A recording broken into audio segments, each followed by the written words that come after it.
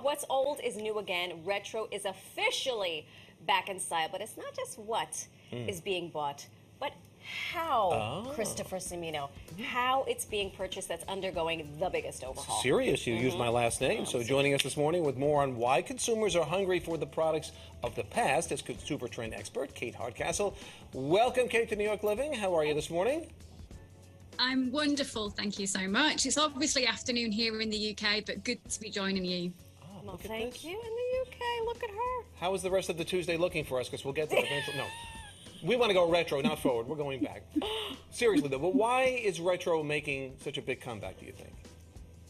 Well, there's nothing more fascinating for me than the study of consumers. And I think what's really brilliant is we've always shopped emotionally. And that means that we will find in products and in services things that are really important to us. One of those is the feeling of nostalgia. And with that, in these very challenging times of late, we get a sense of comfort. And that means incredibly that we are buying back Etch-a-Sketches. We're buying those lava lamps to revisit the cycle of life.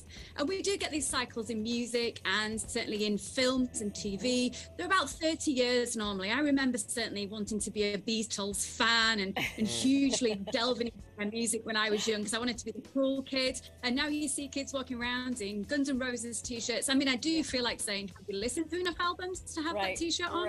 But we've got this brilliant research from a Marxist that shows us that actually to be a great marketer, to be a great business, you need to feed into these trends. A lot of these items as well are very tactile. And I think in a world where everything seems to be touchscreen, that matters a lot too. To be able to touch a toy. My sister was just moved, and in her move, we discovered the jacks. Oh, gosh. We hadn't played jacks in so long. We stopped what we were doing to play jacks.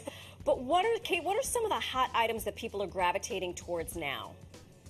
Well, and don't forget as well, with Thanksgiving and Christmas coming up, these are great ways to make money if you want to clear your attic. So hot in demand, VHS tapes, Etch-a-Sketch, lava lamps, and certainly mood rings, if you've maybe got any of those to find.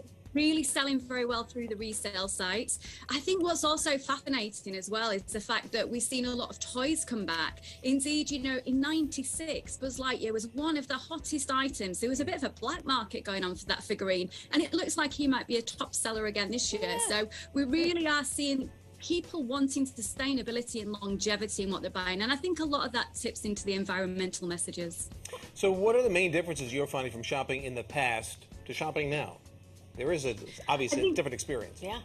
No, I love shopping in America. There is no better feeling, but I think we're hopefully going to get some of that real life human service back as we swap over maybe a quantity of stores with a quality of stores. And we can have that at every part of the food chain. We can have that when we need value, but we can have that in luxury and premium. I don't ever think the high street and the malls and town centres were dead. I think they're just going through an evolution.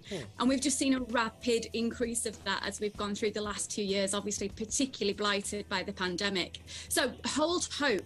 If you love shopping in real life, like nearly 50% of Americans do, I think we're going to see a resurgence, and it's going to be all the better for it.